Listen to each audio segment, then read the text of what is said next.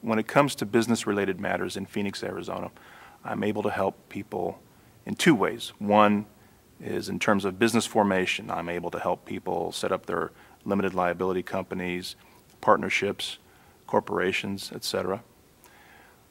On the other hand, I'm able to help them in litigation, whether it be on the plaintiff's side or the defendant's side.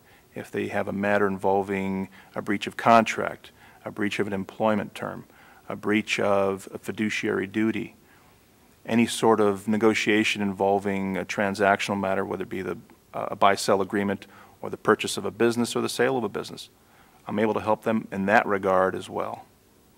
So you get full service when it comes to business-related matters in my office. My typical business litigation client in Phoenix is the mom-and-pop shop who started out as sole proprietors. They had a good idea. They went with the idea. They tried to move it forward. They've gotten to the point where they need to expand, and now they want the liability protection and the benefits afforded to them by setting up a corporation or a limited liability company.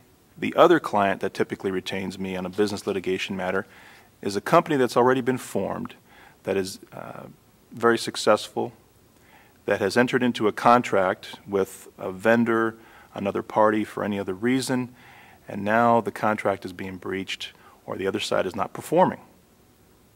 I then attempt to resolve any issues between the two parties, and if we can't resolve the matters, then we litigate.